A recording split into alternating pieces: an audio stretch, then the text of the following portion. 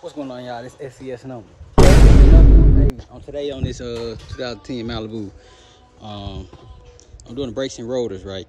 I totally forgot that this car had a broken stud on this wheel and this wheel.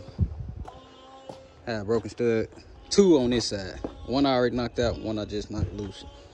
And then this side had one broke, and then one just broke when I took it loose. I don't know how. Maybe it was already broke. But the way you get these out is it's gonna be hanging out a little bit, and you just. I'm gonna have to get some washers. You could get a wheel stud installer, which I do have around here somewhere, but since we moved, I ain't seen it since. Yeah, this one was right here, and it just came off bent. Gotta get the caliper off, and then the rotor off. Then you put your new studs in. I wasn't making a brake and rotor video, but I was like, nah, that's too simple. Everybody know how to do that. And now it's a brake, rotor, and wheel stud video. So, and then I gotta find another car to take to the store, which probably be the blue box Chevy, because wife's car is charging on the charger. This car obviously need brakes, rotors, and wheel studs. Yeah, so I'm gonna take the box Chevy to the store. These is 2 bolts on here, so 14. Loosen those up. Go ahead and put your tire under the car just in case it's gonna fall on you.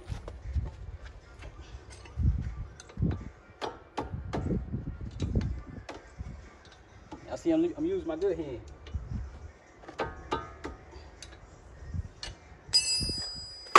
This where a ratchet or a ratchet wrench will come in handy.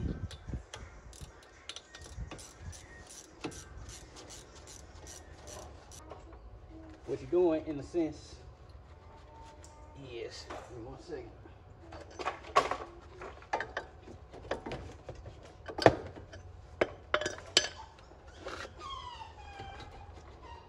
All right, what you're doing when you're doing it, you're pushing this cylinder back in, which I gotta go get some clamps from the shop. That's how I do it. I do it with clamps, but some people use the brake pads. There's all kind of different ways. What size? Like a 17, 18 or something.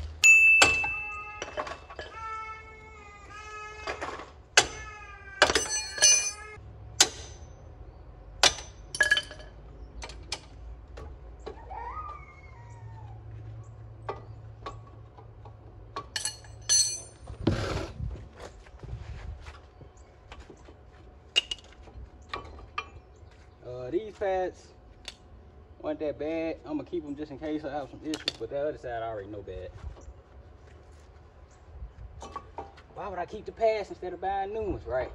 Say if I'm in a tight situation, I hear the brakes going crazy again, I can always just grab the pads at the trunk, put the new pads back on.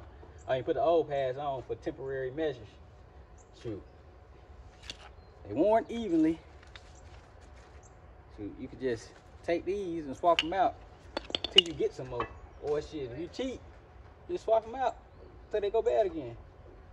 As long as they don't mess up the rotor. The rotor mess up, it's done for. You need both. I highly suggest you getting both. That's why I bought both.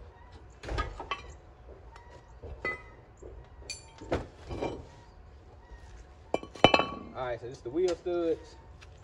I knocked that one loose.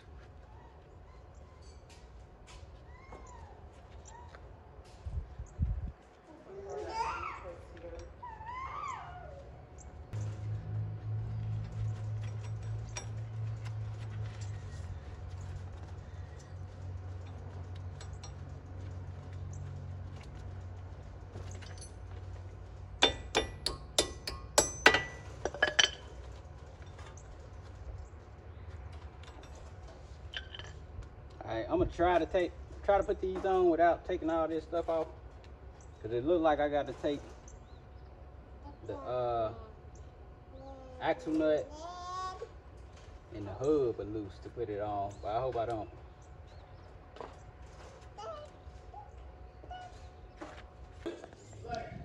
Alright, so wife on the phone, if y'all hear some noise, but quickest, easiest way to do this is to knock this caliper piece, clip piece back. Then we gonna knock the wheel stud in like that. Probably have to come down a little bit more. Or knock that piece in a little bit more. Like such. If I do the other one, then I'm gonna go get some washers to put it in all the way. I like to go in the easiest one right now.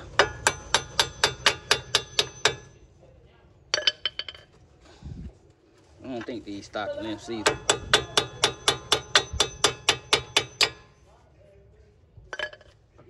Alright, I found 2 washers in the garage, so we're gonna roll with those.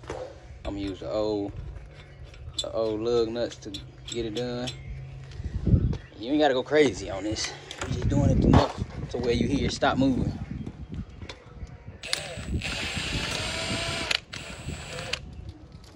Hold on, I gotta put this back in. I'm gonna put it on the tripod.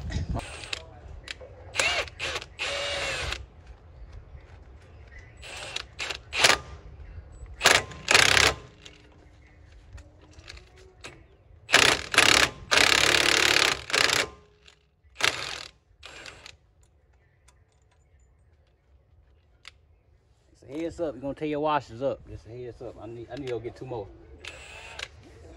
before I go into the hood.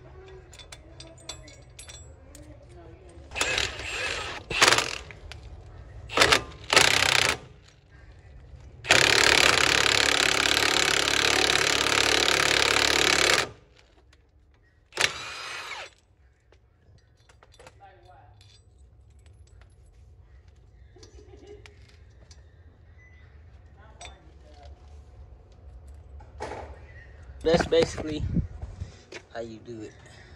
Get it flushing now. Then you torque it down, or you can tighten it down with the impact like I've been doing and how I've been breaking them. But no, just tighten it down with a 1/2 inch to spec. I'm just gonna tighten it enough because there you go. I say I can't find my torque wrench, but there you go. Shit. With a breaker bar in. Good enough. I gotta go pick up these supplies, man, so I need to get this done now. Then, yeah, cut y'all on for the brakes for this side once I tighten up the other side. All right, so the rotor is on. You just put this on once you tighten up the lugs, if you have to do that. Just put the rotor on, then the brakes. Come with some new clips. These are those clips right here. Just remove them, and it's pretty much self-explanatory. You just put them into place, then the caliper slide into the channels. I mean, the brake pad slide into the channels. Then for the brake caliper, you gotta come up with something to push your cylinder back in. So it's because the new brakes got way more meat than the old brakes, and they set to the old brakes. So I seen screwdrivers, clamps, clamping dowels. I got some clamping pliers, which I'm about to remove these. I tried with a screwdriver, kind of hard. So I just put my clamping pliers in this hole and squeeze.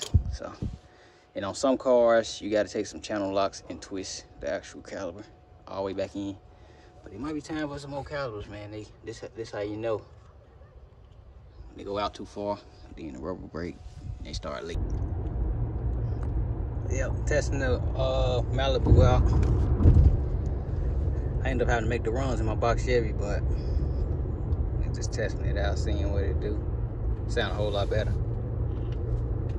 Here go to before what it was sounding like. Y'all hear? At the light, use the left 2 lanes to turn onto Beaver Ruin Road. Yeah, y'all can't even like to hit the brake.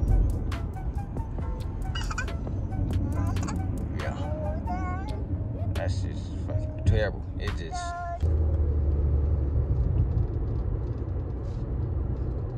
And then, shoot, what y'all think now? Definitely a whole lot better. Then, on the driver front side, I gotta do those studs. So,